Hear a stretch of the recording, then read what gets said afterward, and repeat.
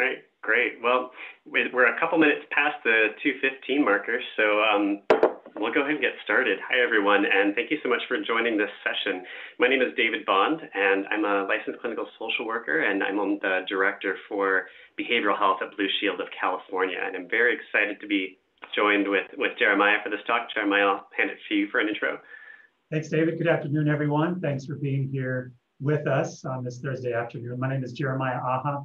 I'm the Assistant Director with Wellness Together School Mental Health and the Blue Shield of California Blue Sky Liaison. And reciprocate what you're saying, David, glad to be a part of this conversation. Also, a mental health clinician, have some snapshots of hope to share with our attendees. I think that's welcomed during this last month of really a one-of-a-kind year. Yeah. Now, of course, I think calling it a one-of-a-kind year is sometimes the least you can say and the most you can say all at the same time. It's I've lived in California. Well, I've been in San Diego for about 15 years at various things throughout the county, and I can say, having lived in many other places, is that I'm really impressed in so many ways with how San Diego County has handled any number of things in this year. I think there's always a portion to be improved upon, of course, but I think it's really a proud time to be living in California. I want to sort of acknowledge, of course, and I think that, everybody this late in the year, everybody has probably heard so many times just about how to acknowledge in group meetings and Zoom meetings all of the various complications of 2020. And there's nothing particularly novel even about going through a list of these things, but I'm gonna. So I think even as we talk about sort of a reawakening or the next great awakening in terms of understanding and learning more about racial injustice, to COVID and not just the disease, but also the shelter-in-place orders and all of the things that come along with it, whether it's new people working from home or students having to go through school at home. And then, of course, it would be a huge miss to not talk about some of the stresses and pressures related to the presidential election, which has ended in relief for some and a great deal of frustration for others. So the compounding of those really leads to, I think, what we talk about, even kind of like compounding trauma that we're going through, not just as Californians or San Diegans, but at a global level, which is a pretty new thing. You can talk about like an acute stressor, which might be like one event that someone goes through on a day, like a car accident, for example.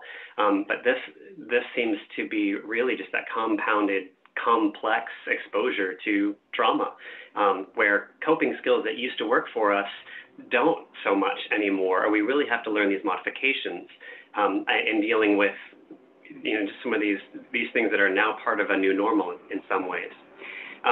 But I did want to talk a bit about what's going on for teenagers that we're seeing just as a third-party payer for healthcare services. And some of the things from our data are about how young people are accessing mental health services. Before March, I can tell you that only about 4 to 5% of the behavioral health or the therapy visits that we reimburse for happen through telehealth. Since March, there has been a huge explosion in the utilization of telebehavioral health services. I apologize, there's a truck outside my window, so I apologize for background noise. This is also part of the new normal. But I'm sorry, so we went from about 4 or 5% of telebehavioral health utilization to closer to 75% of all of our therapy visits happened through telehealth. And this is largely because toward the end of March, the state allowed permission for Medi-Cal, and that I should have prefaced this before. At Blue Shield of California, I'm predominantly responsible for Medi-Cal in San Diego and Los Angeles County, and also Medicare. And then when you have both at the same time, some members have CalMedi Connect. But what happened is the state allowed telephone-only access to therapy appointments, where before you had to use like a HIPAA-compliant technology, like a smartphone or a laptop or a tablet. And since the end of March, a therapist can now be reimbursed for just using a telephone, and none of those other platforms are necessary. So it's particularly for the Medi-Cal population, access became so much easier. No longer did you have to drive or get a ride or take a bus to a therapy appointment, but you could actually just use a cell phone, and you didn't have to have even internet access in your home. So we found like that huge expansion has really been very impactful. Another thing that we've done that I want to really be able to hand this off to Jeremiah, who's going to be the expert in this field. We wanted to really understand what is stressing out young people the most. What is happening with our students? What is it that, from their perspective, is the most impactful,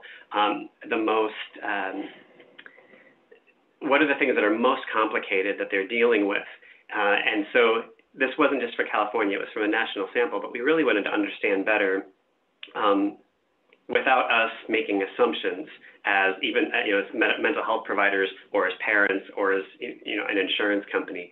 We want to see what can young people explain to us and help us to understand, and then what do they say and tell us that they need, and then how can we go about providing for that, really relinquishing the power and intentionally saying, I want to really see through the lens of empowered young people what they're telling us that they want to look for. And I say I mean we. I like to think that this was all my idea, but it really wasn't. It was much more, Jeremiah's going to take us through this too, but so Blue Shield of California partnered with an organization called Blue Sky to really respond in many ways to those needs and have additional things that we've been able to produce from that. So with that, I'd like to just pass it right back off to Jeremiah to take us through some of what Blue Sky is intending to do and what we've learned. Thanks, David. I think the two words that really stood out of what you just shared, I think it's an apt description of this year, compound and complex, just all that we're facing. So I guess here's the point in the talk where the presenters say, if you hear nothing else, hear this kind of thing. I would just share, hey, we're all feeling that, and we're all not our A+ selves right now. That's okay. That's okay. So just offering space for us as professionals, just as human beings first, as San Diegans, just to say, hey, it's been a little bit tougher this year. And from a clinical perspective, you bet it is. I mean, there's lots of reasonable, understandable things to be anxious about, to be worried about. It's a lot that's happening. So that really popped off the page when you said that, David, compound and complex. It's very, very true. So just a little bit of background before getting to some of the things that David had shared. We're really excited, as I mentioned, I'm assistant director with Wellness Together School Mental Health. We are a nonprofit here based in Sacramento, California. We actually have an office down in the Kearney Mesa area, down in San Diego County as well. And we're one of the organizations, actually the lead partner in the signature initiative that Blue Shield of California has launched last year called Blue Sky. And really our heart is to increase access, increase awareness, and increase mental health advocacy for our students and for our educators and for our families all throughout California. So we've been partnering with schools for the last several years, from the very top of the state all the way down to provide access to mental health services on campus, and timely access too, which couldn't be more important, especially this year, by providing clinicians there on campus to work alongside the school staff or school counselors, school social workers, principals, other administrators, or online, especially now, without any cost to the student or to their family, and without any eligibility requirements for insurance and for Medi-Cal and for things like that.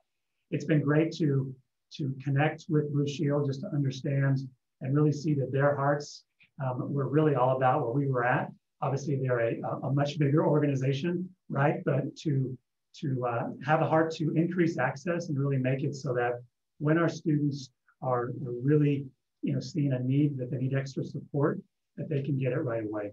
And so we've had the privilege of being in 20 schools about half of those down in San Diego County here with you all, and about half of those in the East Bay in Alameda County.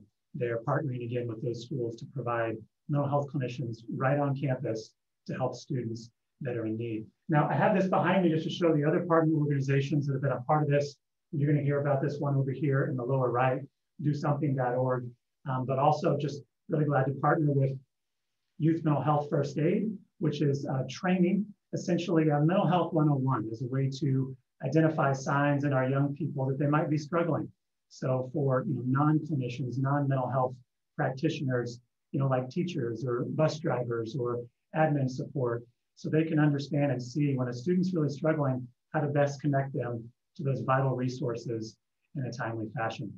Also, the California Department of Education, they've been a great partner throughout this whole process, as well as Directing Change, which provides suicide prevention curriculum, as well as a film contest that happens every year. It's really cool. Really invite you to check that out. They have like a red carpet ceremony. And even this year, because it was held at the end of the school year in June of 2020, they really did an outstanding job, just literally kind of rolling out the red carpet for these students as they're creating videos to help reduce stigma, to help raise mental health awareness.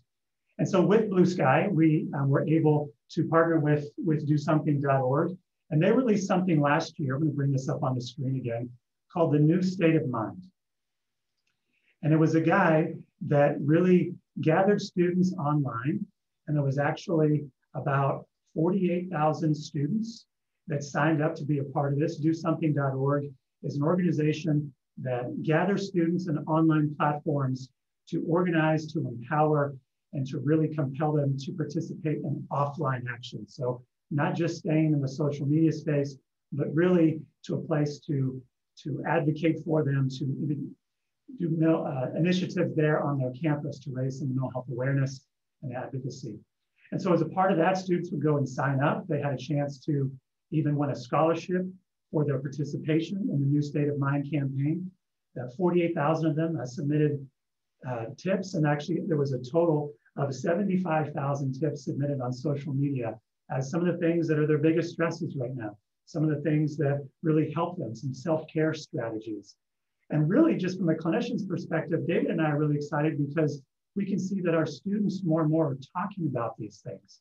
They're really connecting on these things. And from an anecdotal perspective, it really is showing signs of the stigma around mental health for our students to be decreasing, that it's becoming more and more okay to say, hey, I need some extra support. And maybe even you or your colleagues or your family have had the opportunity to realize that, because for the overachievers among us, perfectionism and the pandemic don't mix very well. That's a recipe for disappointments and for some sadness, and it can be really difficult. And so our students are having more conversations around mental health and around wanting to seek out support. So some of the things to kind of connect the dot that David was sharing is we found in a lot of these forms that they were submitting and these questions that they were answering in Instagram or Twitter, these social media platforms, is that anxiety had increased for them, that they were worried. And who wouldn't be, right? I mean, can we all admit that life was hard enough before the pandemic? Like, it was already hard, right? Maybe not all the time, but it was definitely difficult before these things came in. And so now we think about, as we step into the shoes of these homes, particularly, here in California, and just think, that their parents, hours may have been cut if they were able to keep their job. Maybe the housing and the security of a stable home environment was put into jeopardy. We've had, this isn't the best and most hopeful anecdote to share, but even some of our clinicians are working with students that have had multiple family members die as a result of the virus. These are some of the worst fears, particularly around, an adolescent, where they're still understanding how to identify and to regulate and really to control these emotions. They're hit with some very scary things. And so we're seeing that with these programs like the New State of Mind campaign, just sharing, like, I feel really anxious, my chest is hurting, it's tough to fall asleep, these kinds of things. Others could be saying, this distance learning, this is really, really tough. Hey, I was nailing it on campus. This is really hard to keep all this straight. which is completely understandable, right? Because it's put more of the responsibility on our students to, produce their own kind of structure and predictability, when it can be pretty tough when the school day means waking up, opening the laptop at the kitchen counter, right? And so there's more even kind of this, pressure to achieve or to maybe meet at the same level they were, meeting academically before the pandemic. And so they're feeling anxious around school or anxious around what's going on within the environment. But I'll also share that, again, I think the flip side of this, the light side, is to see that we're finding our students are more and more having these conversations, and it's allowing their friends to be able to say, hey, you know what, I'm in the same place. This is what's happening with me as well. And it's really a means of validating kind of where they might be at. Last, I just want to highlight on this slide as well, in this New State of Mind campaign, I thought it was really, really powerful. And that is, almost 9 out of 10 of these students said that they are more likely to advocate for mental health resources at their school site after the campaign. So what this is telling us is, with something like this, with the efforts and really the commitment of the Blue Sky Initiative, as the students are saying, hey, we need more of these supports at school. Before the pandemic, they spend a majority of their time there at school, right? And so what that means is, hey, we want a place to be able to go to for support, in addition to school counselors, again, school psychologists, principals, all those that are there. And we work alongside, Wellness Together, our clinicians work alongside those really to add supplemental mental health resources for that to happen. And so we're finding that's been also a good thing to say, that students are saying, hey, we need a little bit more of this, and they're kind of putting their voice out there for that. Just lastly, just to share just a 3 kind of coping strategies, or 3 ways that we've seen in many of our presentations, as also we've increased quite a bit of our wellness education virtual presentations. And a big shout out to Chantel Irvin on the Wellness Together team. She's our program manager. She's actually on helping to field any questions you might have. So please submit those in the chat stream. She is there monitoring that. But Chantel and I work closely together, kind of directing and leading the Blue Sky team of clinicians. And it's been really great. And one of the things in the summer that they developed was these wellness education presentations that can be delivered virtually to classrooms and to students and families. And so I kind of pull from that just some of the content that's there that seemed to be really effective. We're hearing some good feedback on that. So I want to share 3 of those with you after just another snapshot of hope, just some good news here. And that's this. 2019, at the end of the first semester, at the end of December 31st, 2019, there was nearly 1,300 therapy sessions that students participated in, whether they were individual or group sessions or crisis intervention or family engagement sessions. 1,300 sessions were provided to students that maybe wouldn't have otherwise been able to access these services in a timely fashion. Well, it's really interesting to compare those numbers from last year to this year, and kind of what's happening and how COVID-19 has impacted that. And if our efforts to increase access really has been something that's been timely and relevant, especially as we've already said, in a year like none other. Well, I'm very proud to say that as of even today, as Chantel has created kind of a real-time Blue Sky program data dashboard, we are over 1,100 sessions as of today, December 3rd. So pretty close to on track of where we'll be, even in the midst of the complications and the challenges, the digital divide, maybe the lack of access to these devices or to Wi-Fi, that students are still finding ways to connect. They're still building trust. They're still participating in the Wellness Together program there on campus. So I'm very pleased to share with you, in the midst of maybe the complications and, David, as you shared, as us, for me on Fridays, it's like, it seems like the lawnmower just has to go right outside the bedroom door whenever, a meeting is happening. Like, in the midst of all these things that are kind of frustrating, just know that there are programs, there are efforts, and likely many that you are a part of as well, that we are really meeting students in the community where they're at and providing some support that is so desperately needed. And I'm just really excited to be a part of that. David, just to check in with you, because I've just been, rambling on for a while. Before I go to our coping strategies, anything that you would add or anything just to supplement before kind of going into those strategies for everyone? Well, it's I appreciate you front loading me there too, because as you were talking, I was like, oh, when it's my turn again, I'm going to alter the way that I start. But I would jump in on that one too, in that what we found. All right, so I'll go back to young people spend about $168 billion in a year on wellness. And this is mostly millennial spending. So it's a bit older than high school age students now, but we can see how this is going to trend and continue to evolve. But it's really about a completely different approach to wellness and health, where if you talk to someone like a Gen Xer or a Boomer, we can talk to you about our doctor and what we do or don't. I mean, we have relationships with our doctors. We find now, though, that only 8% of millennials have a relationship with their primary care physician. There's a need for, why should I wait for 2 weeks to get in an appointment when I can just go to urgent care right now? Or better yet, I can go on, I can Google any website. In fact, probably won't even be Googling a website. It'll probably be a YouTube search and talk about my symptoms, and I'll diagnose myself, and I'll decide whether or not I want to go see a healthcare practitioner. But what I meant to say too is that when we're talking about coping skills, it's one thing to know and be able and have the metacognition to know I'm going through it right now. I need to stop what I'm doing and engage in one of these coping skills and make that like an innate behavior or an innate initial thought that someone has.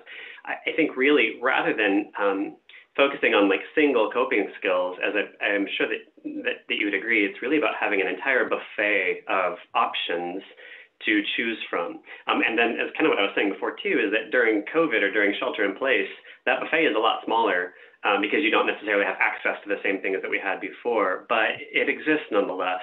So I think really when I was talking before about the search for wellness and health, it's really about lifestyle choices. And I think, we'll call millennials are like the self-help generation, and it has to do with the reduction in stigma like you talked about. But it's sort of a thing where you step back and say, this is what my life trajectory is looking like, and what do I need to do in terms of lifestyle changes or healthy choices in one way or another, and what am I doing that's helping me feel better, and what am I doing that's helping me feel worse?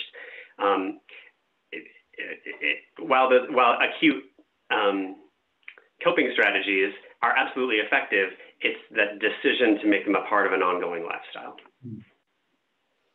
Very good. So it's integrated within all the day-to-day. It isn't self-help is something that is like a supplement, or self-care isn't something that's extra, but rather when that becomes kind of a filter by which we're making decisions, hey, is 4 more episodes of this show really worth how I'm going to feel the next day? Sleep hygiene has been a big one for young people, to your point, David. As in March, we saw quite a bit of, still really heavy participation within students that have referred to the Wellness Together program. In fact, 75 to 90% of those students that have been referred to be a part of the one-on-one Wellness Together program to receive, cognitive behavior therapy once a week there at school, they were still engaged, they were still connecting. And what we've seen, again, I acknowledge from kind of our subjective kind of, anecdotal perspective, is students had, some sleep hygiene, they had some structure, they had some predictability. And then when the school shutdowns and kind of the pandemic hit and that very day-to-day reality, then we began to see there were complications at that point. But, some of these students in March and April were like, school's out, it's summertime, that's it. And so you've had, some students, whether it be for 6 weeks during the summer or some for 6 months, that have really just kind of, participated, whether it be, in coping skills such as, screen time or substances or other relationships, or just really that lack of that structure that the school environment provides for our young people. Now them being engaged is pretty tough. And that's one thing we really advocate for in the classroom in these wellness education presentations is sleep hygiene and digital hygiene. And there's ways to connect online for sure. TikTok is fun, I acknowledge it, but we have an asynchronous one-on-one type of environment. What we know with our mental health is that it is a great contributor to positive mental health and positive well-being to spend time in a real-time environment with not one, but maybe even a small group of people, whether it be, in some of the Zooms that we have and the hours of happiness, I'll call it, on the Friday afternoon with your colleagues, right?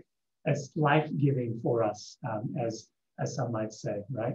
And so that sleep hygiene, that digital hygiene, that being outdoors, whenever the air quality is okay, that can be super helpful. Another thing too, just to, I guess to explain that it's been really exciting kind of before going into these coping strategies. And I acknowledge that I'm building way more intrigue than is probably necessary. So it isn't, I'm not trying to get your hopes up. I think there's just some good things to share what we've seen. We've been able to increase the caseloads that our clinicians have been able to see students up to 25%. So now because of less transition time, for example, our mental health specialists is what we call them. They aren't having to walk down to the Algebra 2 classroom to get the student. They aren't having to write passes, aren't having to have the phone to call the classic phone in the classroom to bring down the students. So there's less transition time. So that means there's more time for our clinicians to meet with students. So we've been able to increase caseloads, and that's been one of the ways we've been able to, just with the heart of blue sky, to increase access every angle that we can between, in a one-on-one environment or even these wellness education presentations. But with these coping strategies, I think it's good to acknowledge too that adults and students, or actually adults in particular, we're the pilot and the passenger in this pandemic.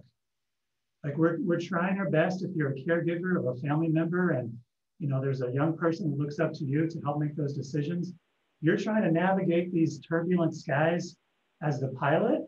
But unless we're over 100 years old, which would be very impressive if someone was on right now, this is your first global pandemic that you've navigated, right? And so we're also passengers just going like, how is this going to go? And so it is, particularly stressful, and there is some kind of, high tension, and maybe this does give language to maybe how, whether it be you or others in your home have been, maybe a little more irritable, or maybe had more kind of what we call psychosomatic symptoms, maybe headaches or stomach aches or kind of pains in your chest.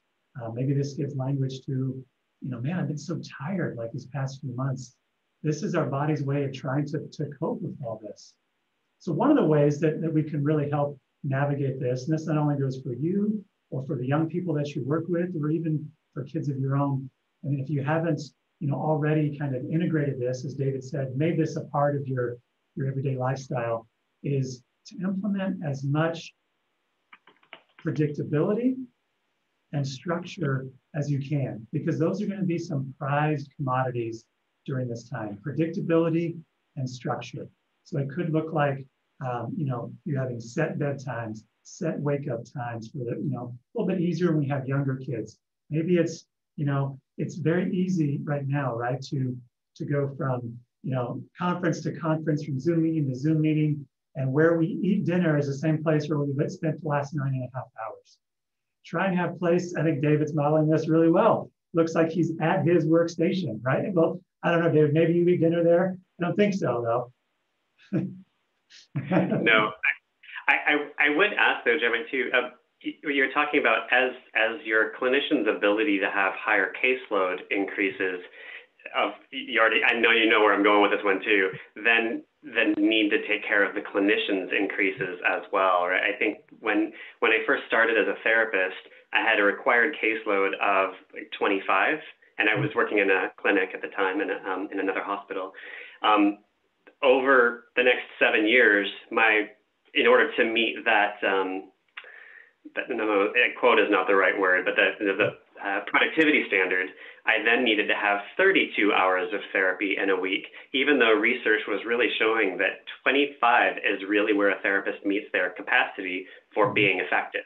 And over 25 can really impair the effectiveness, not just because, well, one, because you're less capable of being emotionally available for more than 25 people in such an intense way for that long. And so now when you're talking about, they no longer have to go to the Algebra 2 class to get the kid out of class to bring them back, or the student, back to get them out of class. I'm sitting here thinking, well, I spend most of my day at this desk looking at this screen, and I actually am more productive and do more because I'm in these back-to-back meetings, but I don't get to get up and walk to the next meeting or have, people don't shuffle in. it's all this sort of digital exposure. And something that you said earlier that made me really, that popped into mind too, is that everybody has some need for social interaction. Even intensely introverted people have some need for social interaction. And there's a synthetic social interaction that happens from Instagram and TikTok, and where you're following and tracking people that you've never met. And so you can lose 2 hours in TikTok thinking that you're engaging in social interaction because maybe you even post your own material and you're liking other people's stuff. But when you put it down, the thing that keeps you from being lonely has not been activated. So it's like that synthetic, like I think I'm interacting with other people, but it only maybe adds a small percentage of your genuine need to interact with other people. So it's that again, another need for workaround to figure out what can I do with a mask on with another human being. Yes, 100%. I like how synthetic that you mentioned that. It's as if for a diet, all you did was take supplements and vitamins. It can be helpful to a point, but it's not going to get just even the interaction of all the vitamins and minerals that you need for a physically healthy lifestyle. It's almost as if we pre-planned this and we totally didn't. I'm very glad to say that 24 hours is a full time for our clinicians on the campus. Because even as you mentioned, you're working with the students that are in the most significant need, sometimes in their entire life. And they're very heavy things. And as one of the trauma-informed scholars, and Dr. Charles Figley has said, caring has a cost. There's a cost to this. And so we want to make sure we're taking care of our clinicians. Additionally, again, totally unplanned, but today, Chantel actually led a group Zoom. We have regular group Zoom trainings. And today for our clinicians was self-care strategies. Really as a reminder, again, are we doing these? This is kind of during the holidays time, it can be pretty hectic. And the next thing I'll share too, this can be for everyone. Chantel, if you wouldn't mind putting this in the chat, if you're able to put to everyone in there. But that is, we are partners with UCLA, USC, University of Maryland, have come together to create statprogram.org, S-T-A-T, Support for Teachers Affected by Trauma. Statprogram.org is the link to go to. You don't necessarily have to be a teacher to participate in this, but it's free. It's about 90 minutes. It has a great kind of evaluation tool to see how am I being affected, maybe from the difficulties in life that are around me, which at some level we are all experiencing. That's something all our clinicians have gone through, and we always advocate. So if you're in the mental health space or working with others where maybe you can, air quotes, go home kind of with a heavy burden, that's definitely a free place that I would check out just to take care of yourself. But thank you, David. That's good stuff. I think another strategy, again, that you had shared is, yes, even for the intensely introverted people, we have a deep need to connect with others. In fact, the depth and breadth of our relationships is the #1 predictor to a happy and healthy life. There's a small school in the Northeast called Harvard, and they've been doing a study for like over 80 years. And they found that relationships really is the key for having a positive well-being and for increasing resilience. So in this age, especially now, I'll encourage you and the young ones that may be a part of your family or those that you're helping support, is to whatever the family has decided is safe and healthy for them in terms of their own boundaries on connecting with others, to connect on a regular basis with other people. It could look like, on WhatsApp or on Zoom or FaceTime, or having, I think even Disney Plus and Hulu, all kind of the major platforms, they have ways to kind of have, air quotes, movie nights all in our individual living rooms. And David, to your point, yes, these are never going to replace like the real thing, but maybe it can be okay if all the parties involved have deemed it safe and healthy to go into a backyard. Maybe a friend has a projector to watch a movie together. Do what you can and whatever you've deemed safe and healthy. That's totally up to you and your family to connect on a regular basis, because that is so, so important. The last thing is this, and this is a fun exercise, and then David, I'll toss it to you because I think we have a great parent mental health survey to tell our attendees about. The last one is this: it's impossible to be anxious and grateful at the same time. It's impossible to be anxious and grateful at the same time. And the reason why, from a clinical perspective, is that anxiety is always about the future and the fears that come from that imagined future. What if they don't say this? What if they thought I meant this in this email? What if they don't call back? What if he didn't like that? It's all these what if scenarios. Well, gratitude is about the present. And so not just even beyond just gratitude lists, those can be great, but having a kind of an outlook that sees this is what's in front of me, this is what is here where I am present, this is what I can be thankful for, that can help mitigate some of these effects that anxiety, these unhelpful effects that can have on us. So they may look like for you to begin doing a daily practice of gratitude of 3 to 5 specific things with no repeats that you're grateful for. Maybe it happens with those you live with, whatever it might be. Gratitude can be just an excellent mitigator of some of these effects of anxiety. And we have some really positive news from this mental health survey. David, I'll turn it over to you to share a little bit about that with our attendees. Great, thanks, Jeremiah. And as you were talking, particularly about gratitude, I was thinking oftentimes people will ask me about well, I don't really feel like going to therapy or doing these other things. Is there a book I can read? And I just want to I have no disclosures to make. I'm not making any money from this. But if you're like, I just need kind of a feel-good moment, watch Brene Brown's Netflix special. She's fabulous. She's a shame researcher. And if you're interested, my number one book recommendation, especially now and for parents and for people working with children, is a Brene Brown book called The Gifts of Imperfection. And I think it's at least 10 years old, but it's just fantastic. If you read one, I don't even want to call it a self-help book, but I'm like, even if you're not a self-help person and you read one Brene Brown book, The Gifts of Imperfection is a really good place to start. She has another one for in the workplace about having to do with leadership. She has lots of books, and she doesn't give me any money for recommending her. Just wanted to put that one out there. But I did want to say too, meeting young people where they are is pretty complicated. Even though we've all had an experience, even adults have been there before. We haven't been there before this year. And I'm at the tail end of Gen X, so I'm the first generation to have video games in my living room, and the last generation to spend most of my time playing outside. But I don't have an experience of being a millennial child, and I don't have experience of being a Gen Z child either. So I only see things through my own developmental lens. But I make a joke sometimes. I'm going to get to the end of the story. So I was once this is before COVID, and I flew home from, it doesn't really matter where, and I got into my Lyft that I had ordered.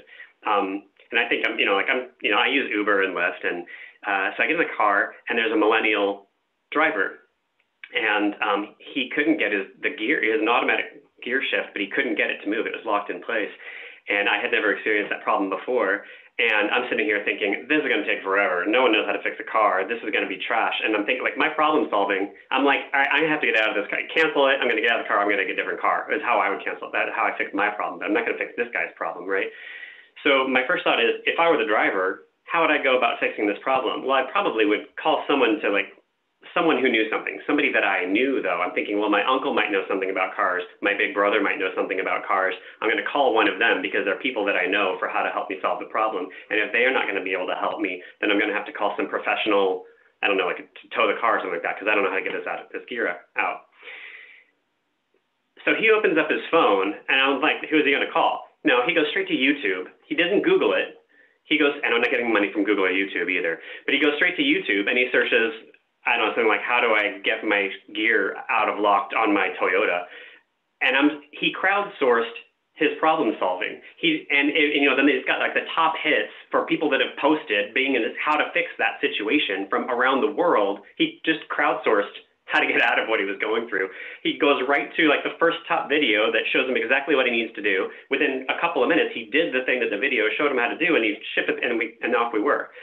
And I'm sitting here thinking, this is a millennial skill set. I mean, I definitely, not that I could not have done the exact same thing, but I was his instinct was to crowdsource the solution to his problem.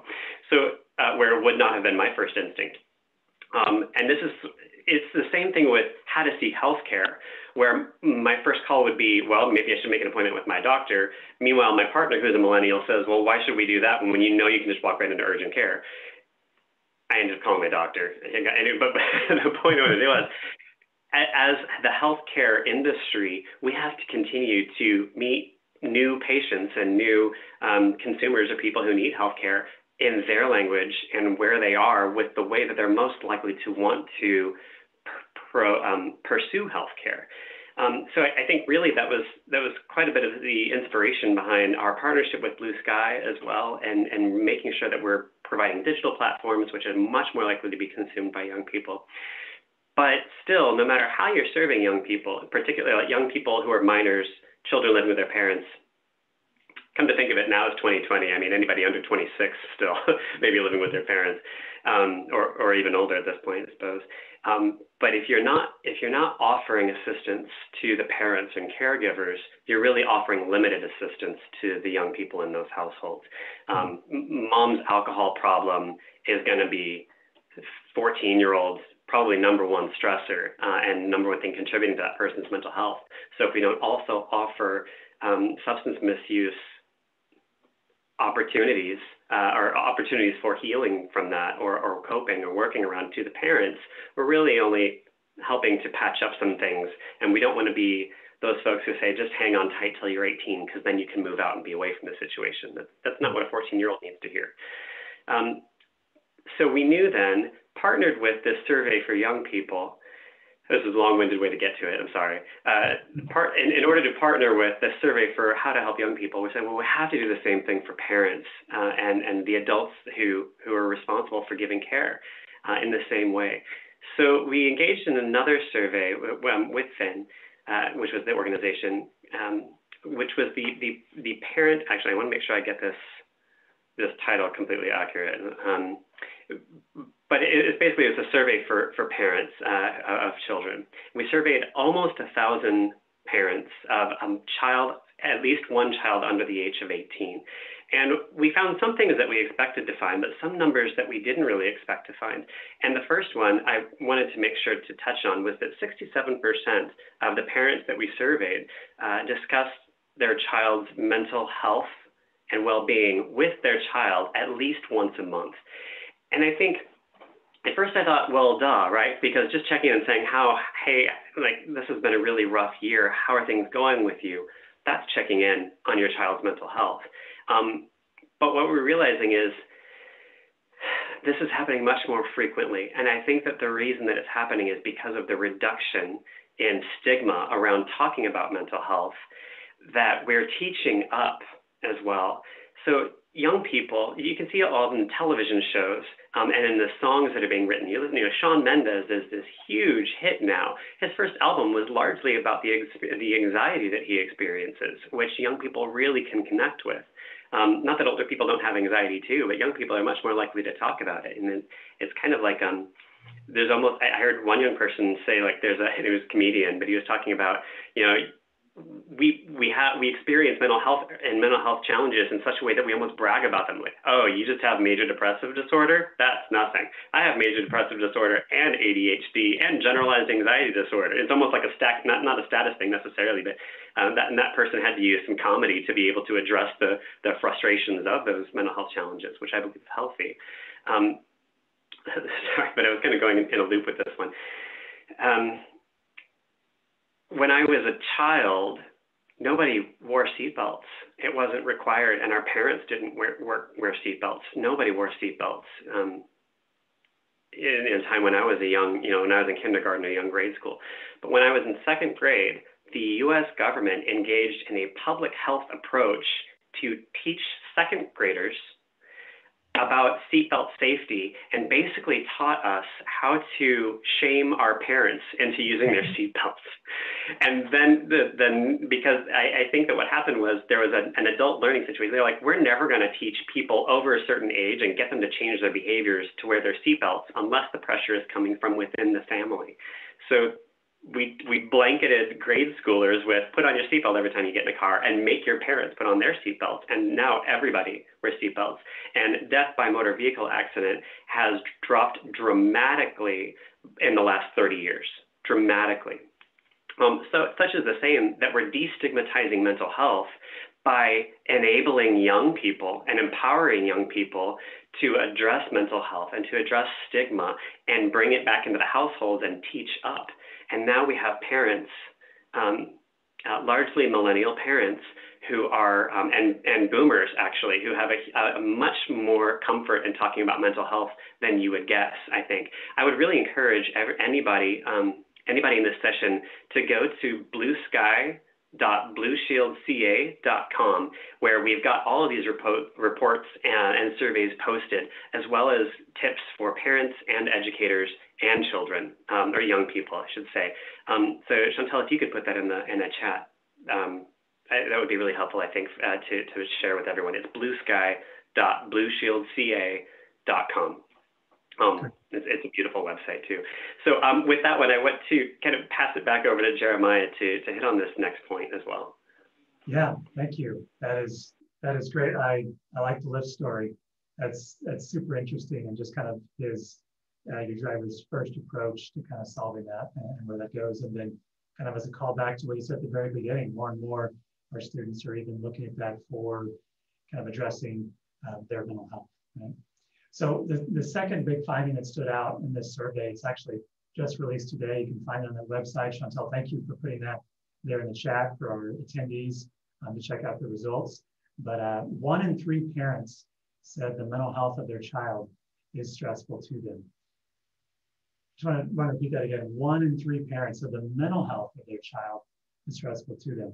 So a few things we can take from that. Number one, that wow, it's a third of parents are really worried and concerned where they're at. But 2, I wonder how many of those parents for the very first time in that child's life is now paying attention to some of the things that they're saying, some of the ways that they're behaving. Maybe it's not just dismissive. Oh, they're always tired, they're just going to sleep in. But maybe this could be more symptomatic of some other things that are going on, right? I also see that 1 in 3, the story behind those numbers is a way that the parents are noticing and are able to connect and have those conversations, David, as you mentioned, with their child, even for themselves too, as I think it's so important to lead with empathy and with understanding kind of where their child may be at. And so with this 1 in 3, there's definitely quite a few ways that parents are able to get quick access. Obviously, I'm going to root for Blue Shield members for there to get some timely access there, and the telehealth numbers that have dramatically risen. If in San Diego County, and maybe some of the students you're providing care for, go to one of the schools, one of the 20 schools in the East Bay or San Diego County, the average wait time is 2 days from referral till a student. Oftentimes with telehealth, it's even same day, and even some of those community providers. So I would also share, if at any point that you feel that you or those that you help support, that your child or the person that kind of looks up to you for their own care is maybe in danger of themselves or others, asking them, are you considering taking your own life? That is not suggesting to them an option, just to get that myth out there. That doesn't tell them, this is a viable means of kind of solving the problems they're going through. Asking that kind of question and asking these open-ended questions to hear what their students or what their young person is saying really communicates to them, this is a place where I can hear what you are saying, but the most important part is to listen non-judgmentally after asking those questions. So if there is a concern that, there could be some needs here that maybe outside of my own scope, ask them, encourage the families that you're with to talk to their child.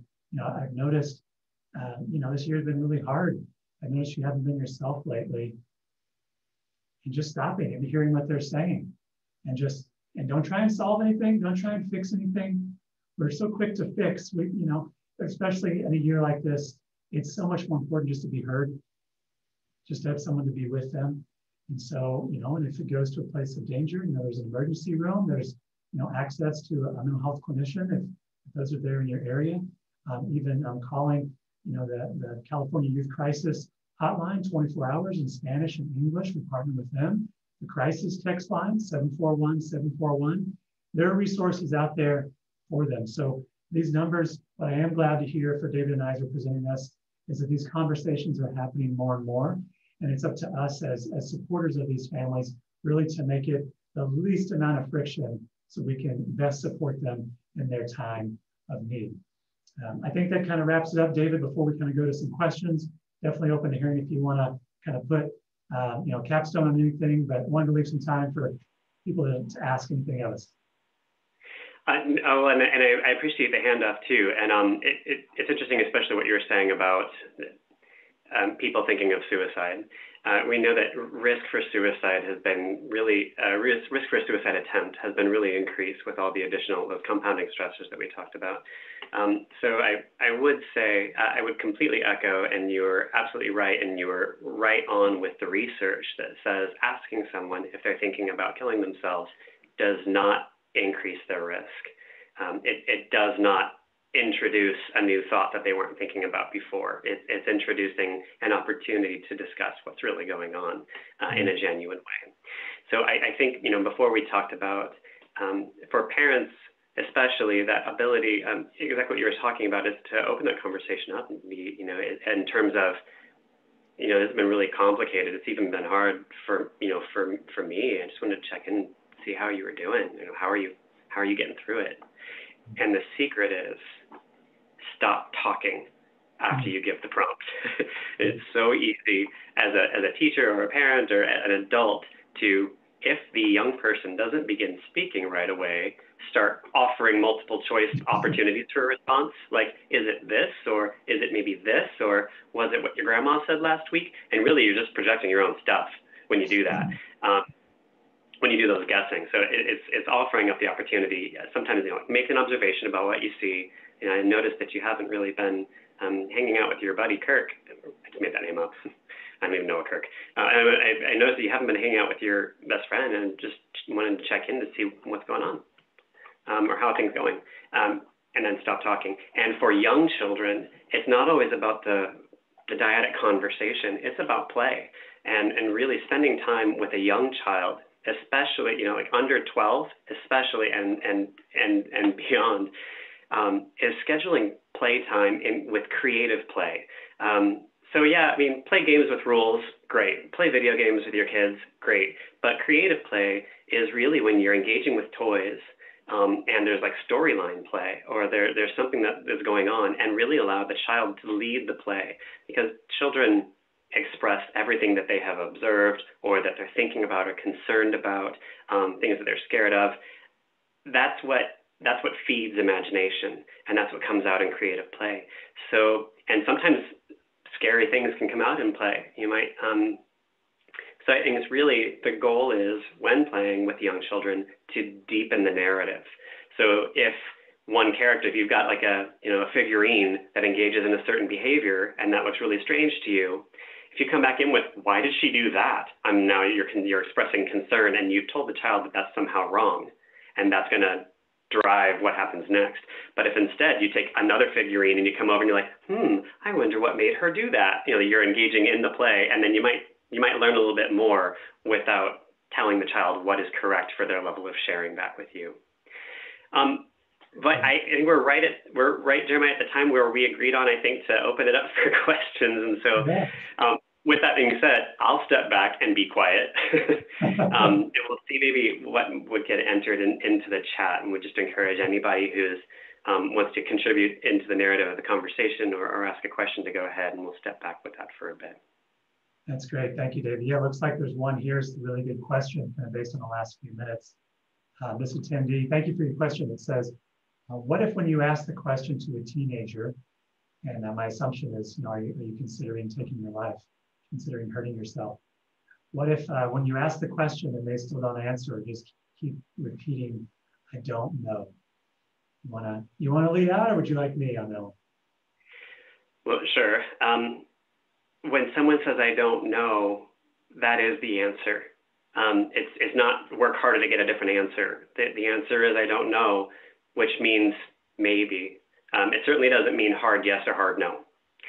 So I think when someone says I don't know, especially when a teenager says I don't know, that in and of itself is an invitation to continue holding the space with tone of voice. So if it sounds like I don't know and runs out of the room, I mean, sometimes they're mad at you, they could be pissed off or something like that. But it's that continue to express a concern from your genuine heart place, but really just continue holding the space for them to elaborate. So I think that my first response would be well, when you say I don't know, it makes me think that maybe it is something that has crossed your mind. And what's that like? Mm-hmm. I think really just the open-ended, what was that like? The observation, what you see in that person, and then the open-ended question. If you ask the question of, you're not thinking of killing yourself, are you? You've queued up what you expect the correct answer to be. And that teenager knows what the correct answer is and what they're allowed to tell you, which is to deny any potential thoughts of it. And if the young person says, I don't know, don't come up with the multiple choice responses that you're guessing might be what's going on with this child. Do everything you can to hold, like you're intensely worried at this point. As a parent or an educator, whether you're worried because you love this person or worried because you're going to have some liability if something bad happens to this person, either way, you have a genuine concern there. I think really it's, is this something you would like to talk about? It's something that makes my heart have a reaction because I want to know more. I want to be as helpful as I can. So you're giving some of that disclosure. But if you're saying, well, we have to stop that, or oof, that's not what I want to hear, you're shutting down that person. Completely aligned with you, David. I think the only thing that I would add on that is at the end of that conversation, if it still feels very open-ended, just the reassurance, well, I will always be here for you to talk, if you want to share a little bit more at some point, and just sharing with them. Very good. Real quick, I think we got about 90 seconds. I got to do a quick run at that one too, because I forgot this one. It should have been one of the first things that I said was, if you're talking to someone who has their own cell phone, then I would say put the number for the National Suicide Prevention Lifeline in their phone as a contact. So they always have that number. Or for an LGBTQ young person, that they have the number for the Trevor Project in their phone, in their contacts. Or that they know that 741-741 is the crisis text line. So like sometimes I love you as much as I possibly can. I'm your father or I'm your teacher or whatnot. But if you wake up at 2 o'clock in the morning, maybe you don't feel like talking to me, but maybe you'd use one of these resources to make sure that they've got them. Great. Chantel, would you mind please putting 800-872-TALK, 741-741 and trevorproject.org there in the chat.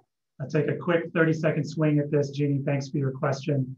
Essentially asking our mental health professionals, really trying to advocate and give policy recommendations to governments, officials on how to best help our youth over this next year.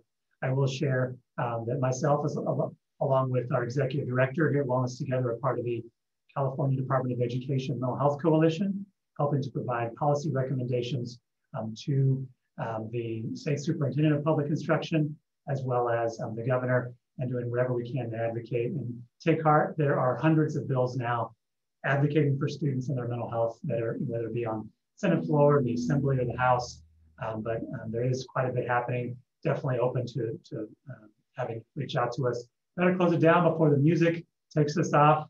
Again, my name is Jeremiah, Assistant Director here at Wellness Together, and Blue Shield of California Blue Sky Liaison. David?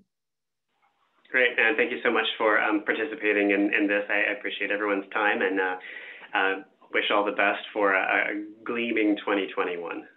That's great. Thank you all. All the best to you. Bye-bye.